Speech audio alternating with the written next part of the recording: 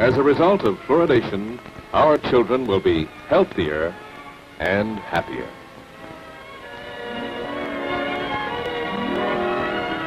There is no health hazard that justifies postponing water fluoridation. Fluoride is safe and effective, and it's one of the most inexpensive ways to really cut down on dental decay.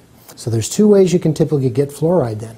One, a supplement that you take systemically, which gets into the body, and you can get into the teeth as they're growing and maturing to make them nice and strong and resistant to decay. And the other way is to bathe those teeth with fluoride by the water you're drinking or by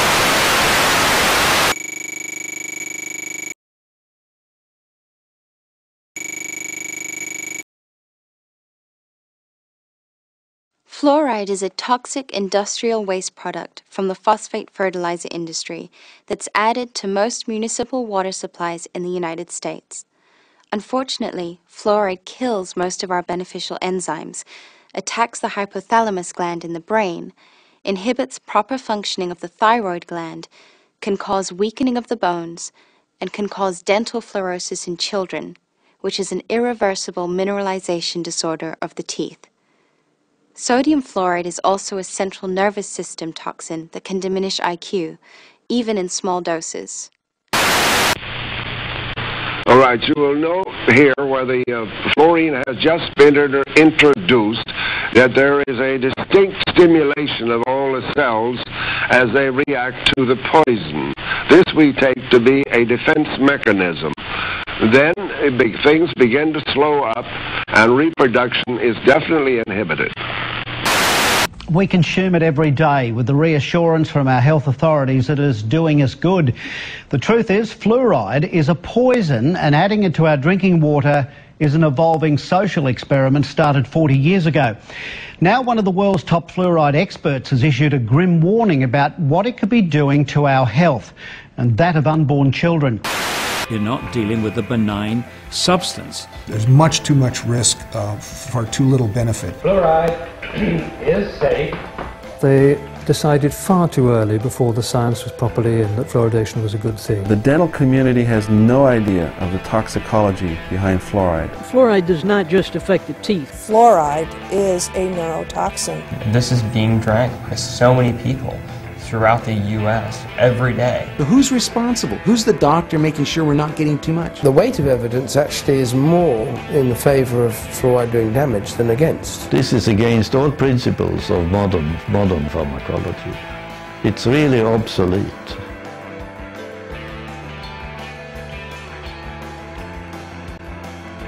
A growing body of science indicates that fluoridation is neither safe nor effective. Over 2,000 health, scientific, medical, dental and environmental professionals are calling for an end to fluoridation worldwide. Could fluoridated water cause cancer? We may have a problem with fluoridation in drinking water. New research shows the link is there, but the Harvard professor in charge of the research is downplaying that link between fluoride and cancer. Is it because he also works for Colgate? A 1/4 milligram of fluoride. Well, that's the same amount of fluoride is what we find in 8 ounces of water. 1/4 milligram of fluoride, 1/4 milligram of fluoride. Don't swallow. If you do, call the Poison Control Center.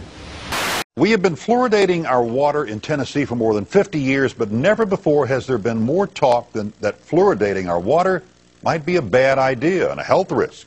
This is a way of delivering a medicine. Fluoride is a drug, is a medicine. Fluoride is being put in specifically to alter you physically, to make a physical change in you. This is not chlorine. This is not any number of the other chemicals that are used to treat the water, make the water safe and drinkable. It's not like chlorine used to make the water supply safe and kill the bugs in the water supply. This is the only thing anywhere in the world that gets added to the municipal drinking waters to actually treat the human, to treat the body. There is absolutely no drug on the market that's given in a one-dose-fits-all situation. It's absolutely obsolete. It's in modern pharmacology, it's so clear that even if you have a fixed dose of a drug, the individuals respond very differently to one and the same dose. Now in this case you have it in the water and people are drinking different amounts of water, so you have huge variations in the consumption. That fluoridation is medication added to water without your permission, and that's wrong. But most of all because the National Research Council believes young children are getting 3 to 4 times the dose of fluoride as adults. And now the American Dental Association is telling mothers not to make baby formula with fluoridated water because of fear of dental fluorosis. The problem with adding medicine to water is an obvious one of consent, that people can't give their informed consent, which is a basic of medical ethics. We're allowing communities to do to everybody in the community what an individual doctor cannot do to an individual patient, and that is prescribe medication regardless of the informed consent of the patient. What physician that you know in his right mind would treat somebody whose medical history he doesn't know, who he's never met, with a substance that's meant to do change in their bodies, and just with the advice, have as much or as little of it as you like, but you'll take it for a lifetime because it's meant to help somebody else's teeth? Scientists like Nobel Prize winner Arvid Carlson and a large group of EPA scientists have called for the banning of fluoride because we don't know how much we're ingesting, so we don't know if we're being poisoned. Look, just if people want fluoride, let them use fluoridated toothpaste and spit it out, but don't go poisoning everyone. Don't continue this after everyone knows all this information now just because it's not convenient. Fluoride, it is in tea, it's in coffee, it's in water, it's in bread, it's in toothpaste, but it's actually a poison, right? Here we have another demonstration of the destruction of cells by a perfusion of 1 part in 30 million. Notice the swelling of the mitochondria in the body of the cells. Notice the compaction of the material in the center or vital spot, which we call the nucleus of the cells. That too is evidence of injury. There's no reason for people be exposing themselves, all their internal organs, to fluoride when, if it works, you can do something topically. If you want to prevent sunburn, you don't drink suntan lotion, you put it on your skin. And so if you want to have the benefits of fluoride in oral health, what you do is put it on the surface of the tooth and not drink it. The quality of evidence for topical fluoride is in a different league from the evidence on water fluoridation. I mean, absolutely no question about that. Adding fluoride to toothpaste, you are going to ingest some of it, and that needs to be taken seriously. But it's not made to be ingested, and it's made to be rubbed onto the surface of the tooth, which is where you're supposed to have it. It's a much smarter way to go about using fluoride in dentistry.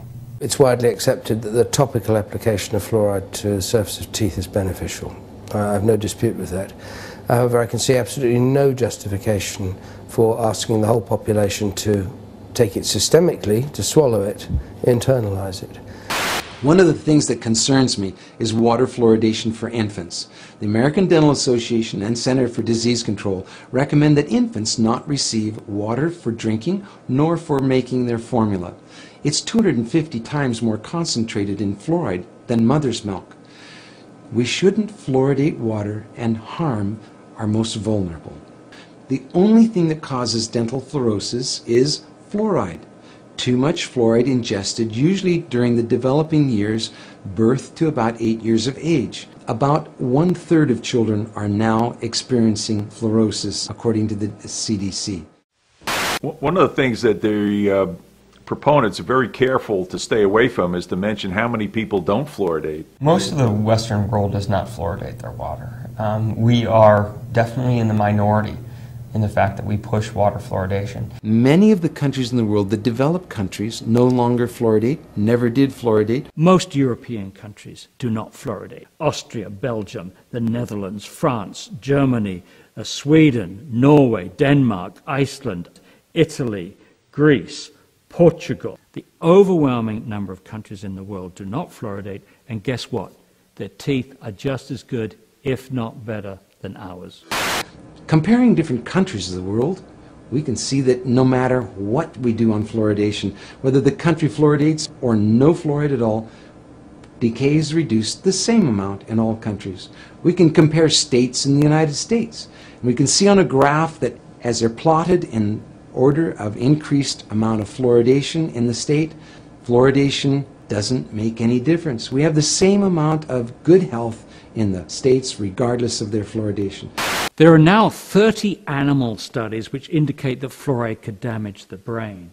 And this comes on top of a number of studies from China which indicates that fluoride lowers IQ in children. I mean, there's lots of epidemiological evidence now that, for example, it might affect the intelligence of the child, coming out of China, and that's been reviewed by the National Academy of Sciences. They say that you can't be absolutely certain about it, but there's quite a strong indication, and we need further research. In my view, fluoride today, as far as intelligence in the brain is concerned, is where lead was in the early 70s. In the early 70s, scientists knew that high levels of lead could cause brain damage in children and other health effects, but they felt that subclinical levels of lead were okay. I think the same thing is happening now with fluoride, that it's only a function of getting more and more sensitive tests to show that even lower levels of fluoride can cause lowering of IQ and other subtle effects. You know, while these bits of further research are going on to elucidate what the absolute truth is, we should be taking a more precautionary stance and saying, okay, for the time being, we don't fluoridate. Note the swelling of the membranes around the cells. This makes it impossible for them to absorb foodstuff. Note they're shriveling up now. There are no cells dividing. All is becoming still. The concern about fluoride and the effect on the thyroid is multifold. Fluoride was used to suppress hyperactive thyroid, especially in Europe back in the 40s and 50s.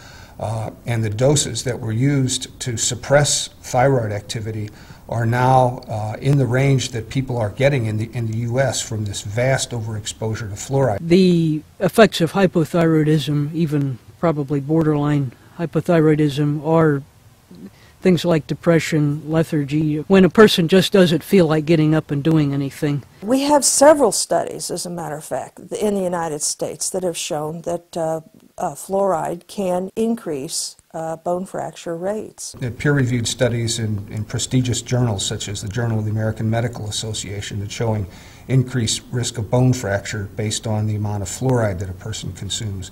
It's well known in the endemic fluorosis areas that the first sign of skeletal fluorosis is aching joints. The early stages of skeletal fluorosis are associated with bone and joint pain. Fluoride causes symptoms identical to arthritis. You cannot distinguish the fluorosis or early fluoride poisoning from rheumatoid or osteoarthritis. It's very much the same. If you ask most dentists and ask them what they're putting in the water, most dentists would say sodium fluoride, pharmaceutical sodium fluoride, the same stuff that is in toothpaste. They have absolutely no idea that it's, in 9 out of 10 cases, hydrofluorosilicic acid, and that hydrofluorosilicic acid is a waste product for the phosphate industry. This has come about because for maybe 100 years, the phosphate fertilizer industry put out 2 very, very poisonous gases into the environment, hydrogen fluoride and silicon tetrafluoride. Eventually, they were required to capture those, and they did it with a wet spray, water, and that water converts these 2 very toxic gases into hexafluorosilicic acid. And it's this scrubbing liquor, which is about 25% strong, is put into tanker trucks, driven around the country, and added to our drinking water. Most of the cells are dead or dying. This demonstrates the toxicity of this material. Although we're told that fluoride is added to our water supply to prevent cavities, numerous large-scale studies have shown no difference in tooth decay between fluoridated and non-fluoridated communities. If you'd like to keep this poison out of your body and your children's bodies, install a high-quality water filter in your home.